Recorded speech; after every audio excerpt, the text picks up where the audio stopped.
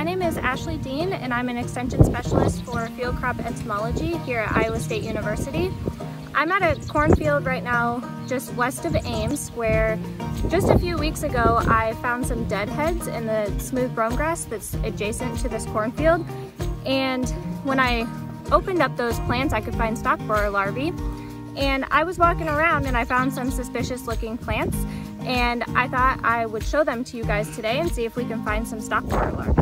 So here's the field edge I was talking about. You can see a lot of smooth brome over here right next to this cornfield. And I already dissected this plant, but this is the one that looked suspicious. It had a lot of leaf feeding, so you can see some of those here.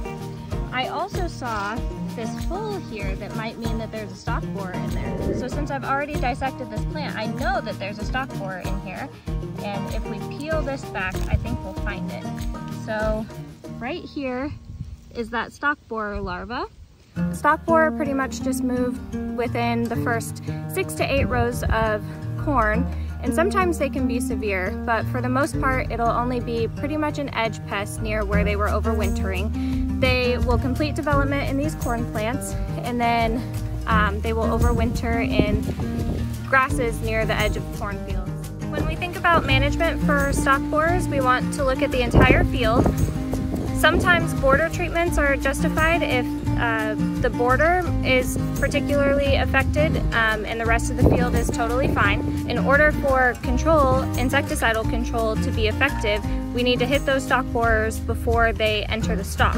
So I showed you some that had already bored into the stalk, and those insecticides would not be effective on those individuals.